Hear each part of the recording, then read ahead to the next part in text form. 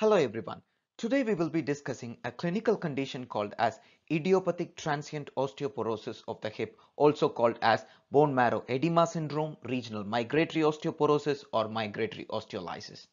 This condition truly poses diagnostic challenges. This presentation is designed to help you with a comprehensive understanding of this disease. Let's dive in. This disease is an idiopathic disease. What do you mean by the word idiopathic? The word idio, same like the word idiot, which means no knowledge, and patho means pathogenesis. The word idiopathic means doctors are having no knowledge about the pathogenesis of this disease. But what we are sure about, we are sure that this condition is a self-limiting condition, which means it heals by itself and doesn't require any active intervention or surgery kind of things to help the patient heal. This condition manifests as temporary loss of bone in the hip of the patient, which means the femoral head and neck region. With regards to epidemiology, this disease predominantly affects middle-aged men of age 40 to 55 years. The ratio between the distribution of affected men and women is 3:1, which means men are having 3 times higher chance to get affected with this disease than women.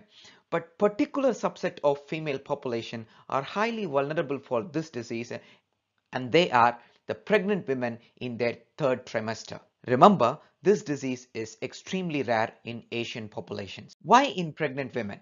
This could be because of the local hyperemia, impaired venous return causing marrow edema and increased intramedullary pressure, making the bone prone for osteolysis. So how the patient would present to the clinic? Most of the time, the patient present to you with a progressive atraumatic pain and tenderness over several weeks on their hip joint.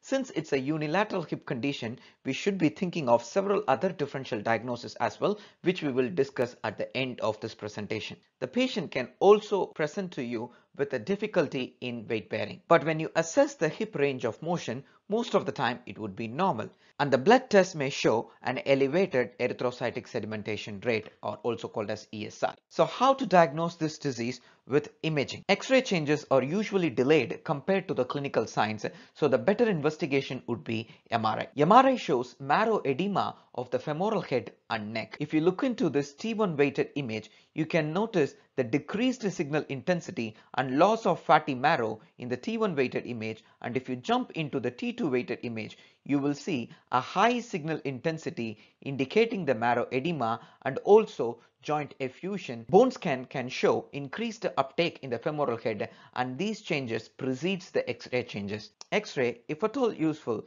it will help us to diagnose the complication of this disease. For example, as in this case, you can see there is a pathological fracture of femoral neck because of the gross osteopenia and osteolysis at the hip region. So, how to manage the disease? The first line of treatment is non-operative management, which means simply rest and avoiding weight bearing. So symptomatic relief and avoiding weight bearing can help you avoiding complications. Once the pain has reduced, we can then start with a protected weight bearing within the limits of pain in order to prevent the stress fracture. We would expect a spontaneous resolution within 6 to 8 months. Before diagnose this condition, you should be aware of its differentials, especially femoral neck stress fracture, infection, malignancy, and avascular necrosis. Thank you for all your attention.